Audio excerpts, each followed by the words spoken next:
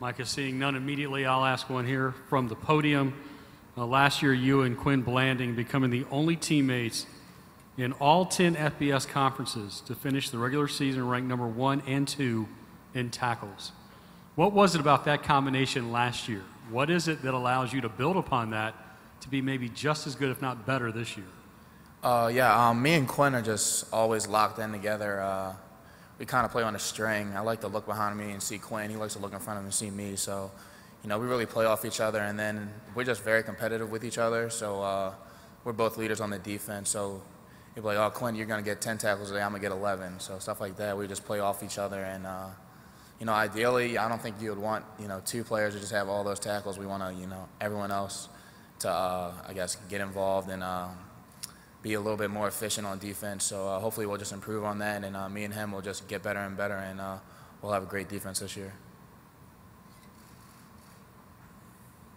To our left, I'm sorry, about the 4th row there. Hey, Micah, it's Brad Franklin, CavsCorner.com. Just curious, you guys seem to have a lot of experience in the middle of your linebacking core, but on the outside, things are a little bit unsettled.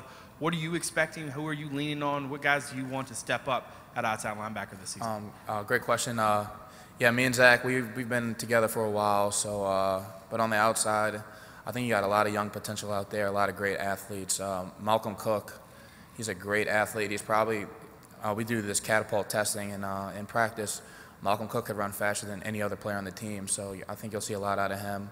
A lot of young guys, Chris Peace, Corey Jones, Matt Terrell, just a lot of young guys with a lot of untapped potential that'll definitely prove it to you guys this year. To our right, 1st row. Micah, Dan Tortora, wakeupcalldt.com. Just what you can say about the energy that Bronco has brought, and your teammate just made the statement that relationships weren't as strong last year. Just what you can say about how you've seen the environment change. Definitely. We've never been challenged as much as we have with Coach Mendenhall, and that really brings you together. Our tempo runs just to qualify for spring practice. You had a lot of guys that were just like dying trying to make them, and I remember Coach Soto during the tempo runs, he would come up to us and just say, "You guys will never have an opportunity to die together like this again." And it's just like, when you think about it like that drastically, it's kind of crazy, but it was tough, and it was probably the most challenging thing a lot of us have ever done. And just when you can accomplish stuff like that together, it only brings you together, and it only forms tighter bonds. So, yeah, just Coach Mendenhall challenging us on and off the field, in the classroom, having to have 100% attendance in a classroom. That's unheard of in college football these days. So, just stuff like that, it only brings us together, forms tighter bonds, and it'll help us this year. Micah, to your left, along about the 2nd row, further left. Doug Dowdy with the Roanoke Times. Could you talk about how different this defense is from what you've been accustomed to? Yeah, I guess the most different thing is that it's a 3-4 now instead of a 4-3. But, for me, it's not that much different. I'm still in the inside, playing in the middle. We still attack a lot. We're not going to just sit back and let teams, dictate stuff to us. I will say that Coach Mendenhall, he holds the defense accountable a lot more. He doesn't expect, teams to run the ball the length of a blade of grass. So when your coach is on you like that, you're going to play harder. He's going to make us, try harder than we've ever tried, and we're going to have a great defense this year. Anything else for Micah? Yes. Micah, your last one will come from the back of the room in the blue shirt at the camera. Micah, what makes you believe that you guys are going to exceed expectations this season? Can you repeat that question again? What makes you think you're going to be better than a lot of people think? When I go out there to play, I know we're trying at our 100% ability, 100% effort, and just Coach Mendenhall, he demands the most out of us, and he refuses to lose. So when your leader refuses to lose, the players and the soldiers on the field will refuse to lose as well. So as I'm scanning the room, we'll go left side, Jackson, 2nd row. Jackson, could you talk about how the summer has differed or been similar to past years? Absolutely.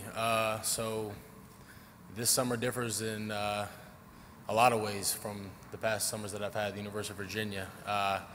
Just starting off, everything's earned, not given. So you hear Coach say earned, not given, and you wonder what that means. I'll tell you. Our workout gear is black and gray, no V-sabers. You got to earn them.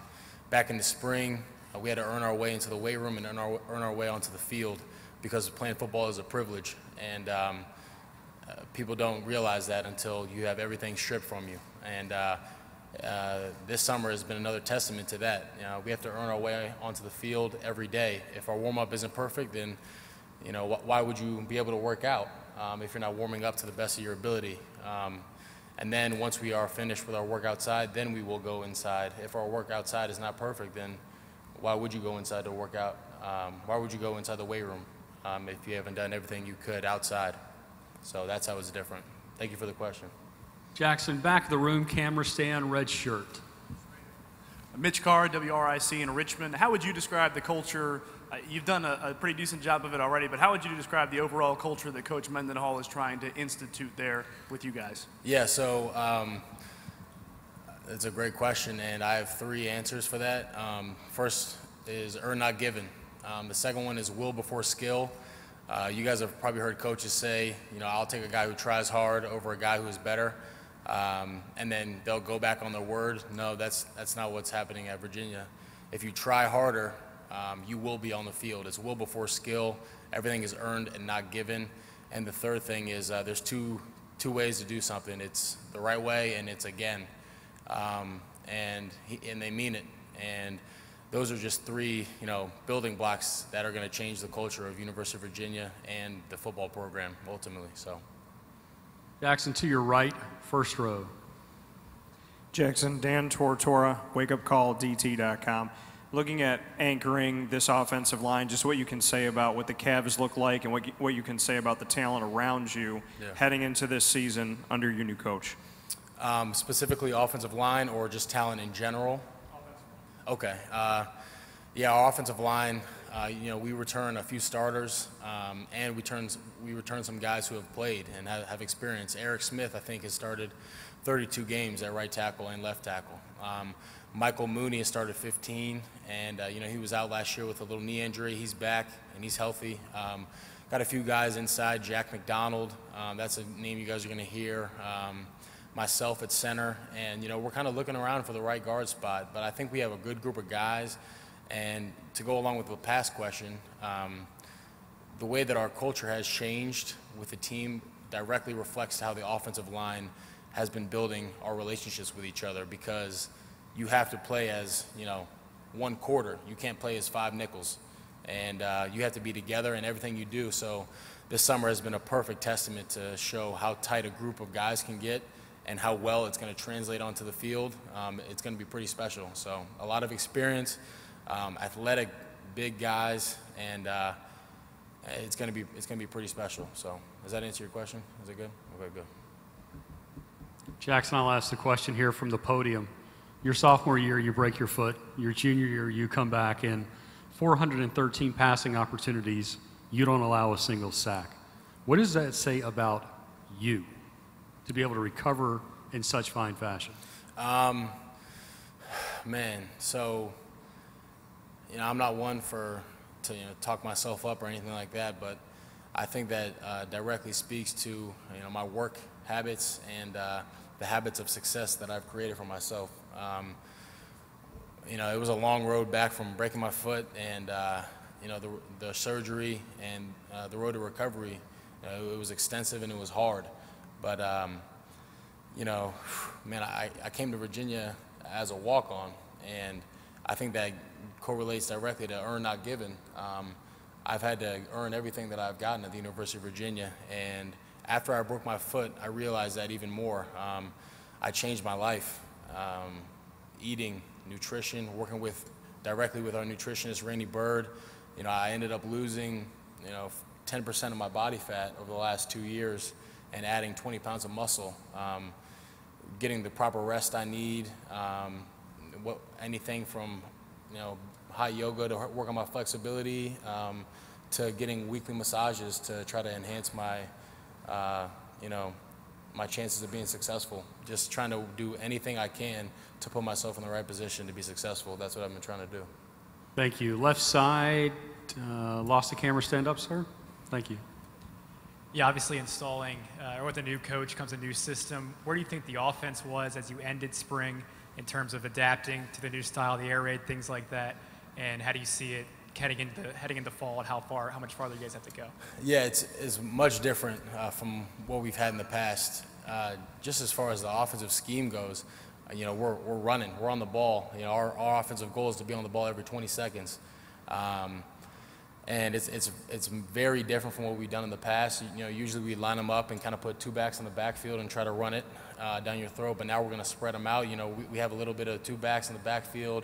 We can run, we can pass, but primarily we're going to be on the ball quickly. It's going to happen fast, and we're really going to be trying to run the ball down your throat. And then once you try to stop that, we're going to try to put it over your head. So it's a pretty good balance, and it's very different from what I've ever done. But I think as an offensive unit, we have transitioned pretty well, and we've embraced the challenge. So, Jackson, your last two questions will come from the back of the room. Camera stand, first guy, blue shirt. Jackson, Marty Hutlaw from NBC 29 in Charlottesville.